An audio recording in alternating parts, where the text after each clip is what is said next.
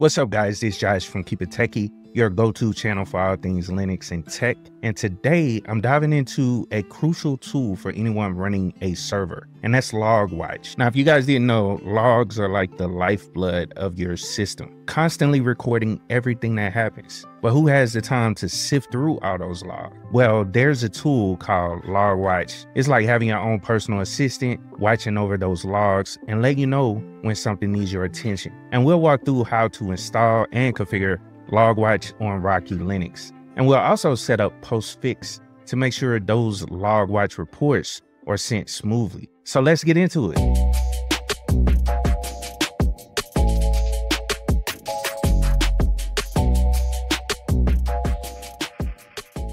All right, so why should we care about Logwatch? Well, let me break it down for you. And right now I'm at Red Hat's website. And as you can kind of see, you have to subscribe in order to see everything about Logwatch. But there's other documentation out there, like for instance, on Ubuntu's website, there's a breakdown. And then also, I'm going to show you guys a breakdown right here on the channel. But Logwatch is an open source log analysis tool that simplifies the process of monitoring and managing your system logs. It highlights the important stuff and sends you a neat little report, usually via email. And it all depends on if you have email set up on the system or not. But it's a dope little tool. And here's why you need it. Instead of manually going through those logs, Logwatch does it for you. One thing it does is flags unusual activity so you can address potential issues before they become serious problems. Like for instance, one of the things that's included in the report is drive space. And then also this daily report gives you a daily summary of what's happening on your server, helping you maintain security and performance. And you can also tailor the report to focus on the services and details that matter most to you. So in short, Logwatch is about working smarter, not harder. It's perfect for system admins, developers, or anyone managing a server. And I definitely wanted to cover it for people that are looking to become Linux systems administrators. You'll definitely be using Logwatch, or at least another tool that looks at the logs. So I just wanted to show you guys this one first. So let's hop over to my virtual machine so I can walk you guys through how to tighten up your system. Let's get to it. Before we move forward, I wanted to give a quick shout out to CIQ, the official partner of Rocky Linux. Rocky Linux is a Linux distribution that is intended to be a downstream complete binary compatible release using the Red Hat Enterprise Linux operating system source code. The project is led by Gregory Cursor, who was the founder of the CentOS project. So check out Rocky Linux at ciq.co. All right, so let's get our hands dirty and set up Logwatch as well as Postfix on Rocky Linux. And the first thing you want to do whenever you're installing any new piece of software, like I always say in every video, when it comes to these server videos and also the desktop videos, is to update your system. And Rocky is a Rail-based distro, so it uses DNF. So we're going to type sudo DNF and then update. And I know this system is updated because I just installed it, I would say a couple hours ago. And boom, yeah, it's good to go. Now let's go down and install Logwatch. And it's a very simple command. Then you could just activate it. You know what I'm saying? Similar to like the firewall or something. I think this tool should be on there. But I know it's a lot of other options out there to manage logs on your Linux server. So maybe that's why they don't include it. But let's go through the install, and all we have to do is type sudo DNF install, and then the package name is Logwatch, all one word, and then we're gonna put -y in there. That way we can get it installed. It'll answer that question. And one thing about Logwatch I didn't know about until I looked into the application a little bit more. It's a Perl application. It's written in Perl, which I thought was super cool. So the next thing we need to do is create a temporary directory to store cache. That's one thing Logwatch actually needs, and it may be already on the server. Just to double check, we can type sudo make dir, and then under our var directory, there's a cache directory under here. And then there should be a Logwatch. Yeah, it is there. So we don't have to make the directory. It's already there. It's created during the install, which is dope. So we don't have to worry about it. But if you don't have that directory, go down and create it because it needs it. Now, one other thing we need to install is Postfix. So Postfix is a mail server that you can set up on Linux. So let's go and install that as well. And it's a short install because Postfix is kind of small. You know, it's a super cool application. It's low on using system resources. That's why Postfix is used a lot on Linux servers. Now, once Postfix is installed, you'll want to configure it. And for a basic setup to send email locally, you can accept the default settings. And I'll show you guys that within the configuration file, which you can manually configure under your etc directory. And so let's go there right fast so I can show you guys how to modify it.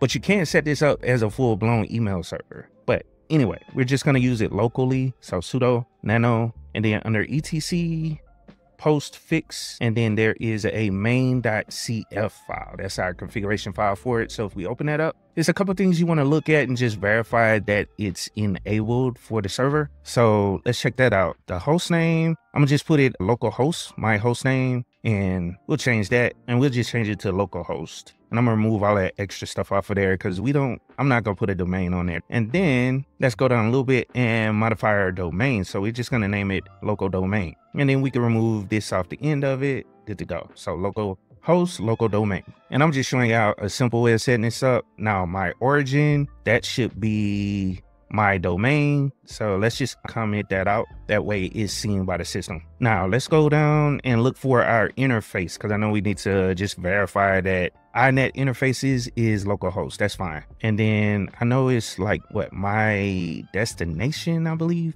I think it's further down in here. Yeah, here we go. And what I always do when I quickly set it up, I'll just comment this line out because I want to see my host name, localhost.my domain, as well as localhost, and then my domain. And it's basically pulling those variables that we set above. And then lastly, my network. I believe there is further down when you get into the networking section. Let's see, IF config. Yeah, my network. And we could just, let's go down. I think it's another one we can modify. Yeah, here we go. So we could just uncomment that out. That's fine. We can leave that there. But all we mainly looking for is the 127.0.0.0/8. That's fine. As long as that's there, we're good to go. So let's go down, hit Control X, Y, press Enter to save those changes to the configuration file. And we're good to go with Postfix. Now let's go down and start and enable Postfix. So all you got to do is type sudo systemctl start Postfix and press enter. Now start the service for us. And then also you want to go in here and enable the service. That way our email will start up each time the system reboots. So let's go and press enter. Boom, it'll create that symbolic link and we're good to go. So that'll start up. Now, one thing we need to do is configure Logwatch next. So I'm gonna just type sudo, and then what we want to do is copy. There's a default Logwatch configuration file stored under user share. And I'll show you where that is. You need to get it from over here because the one by default in the default location for Logwatch, there's nothing in it. And so this will have at least a base for us, and then we can make our modifications there. And this is why you don't really need to make a backup of the file, because you can always grab it from user share and get that configuration file and overwrite what's there on Logwatch. And let's just go to the Logwatch folder that's created when we installed, and then under conf, we could drop that into that directory and it'll overwrite the one that's in there. Now let's go down and configure it. So let's type sudo nano. You can use whatever text editor you want to modify this, but I'm gonna just use nano. So that's etc, and then our Logwatch directory, and then conf, and then Logwatch. Let's press enter, and boom, we got our configuration file open, and it's a couple changes we need to make in here as well. It's not too difficult. What we're looking for is our output, and this is basically when you run a command, how you want it outputted. And what we want it is in a mail format. So it tells you the options up here. To make email default, set the output to mail, or you can save the file. Let's say you got a centralized log location you want it to go to. You can save it as a file, and then you can send it over to that location. But we're just gonna do mail locally. That's the whole purpose of me setting up Postfix, so we can get mail locally on the server. And then you can also put it in different formats. Like right now, I'm gonna leave it in text, but you can also get it in an HTML format. That's why I say like you can send it to a centralized location where a web server is, and you can open up these log files if you want to, the HTML files, and check out the report from there. And then also encoding, we're just gonna leave that to none. Input encoding, but mail to, we want to change that to our local account. And so our account on this system is josh@localhost.com. host. And so that's what we're gonna send our mail to on this system. And now for the mail from down here, you can leave it as Logwatch, or you could change it to where you know where it's actually coming from. And that's what I recommend you guys do. So you could do localhost, but you can also, like, if you had a domain or something you want to put on your network, another type of host name that you wanted to put here for this system, then you need to set that in your configurations for Postfix, as well as set it in here. But we just gonna use localhost like I specified in our configuration file for Logwatch. But you could put whatever you want there, really, because this is just basically so you'll know where the log file actually came from when it's sent. Now, let me show you guys some more options, because right down in here, there is the details, and this basically tells you the level for the report. You can get low, mid, or high.